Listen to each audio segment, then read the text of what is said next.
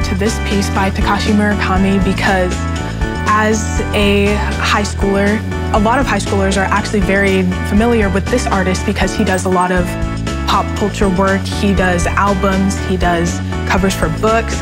And so I was just curious to see what you thought of his kind of neo-pop stance with his work, how that fits into the whole pop art movement. But this is pretty new and he's active right now. So Murakami, he's dealing with themes of our time just as Warhol did at his time. Now if we think about Murakami, and you just mentioned that a lot of you high schoolers are familiar with him because he does everything. Shoes, purses, clothes, scarves, hats, lunch boxes. I mean, there isn't a product that he hasn't done work on.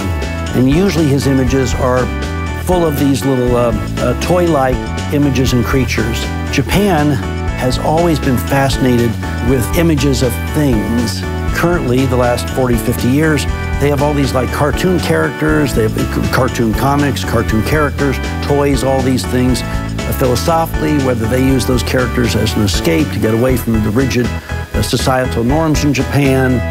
It's in contrast, I think, the playful characters that are so silly with the very formal, structured society that Japan has.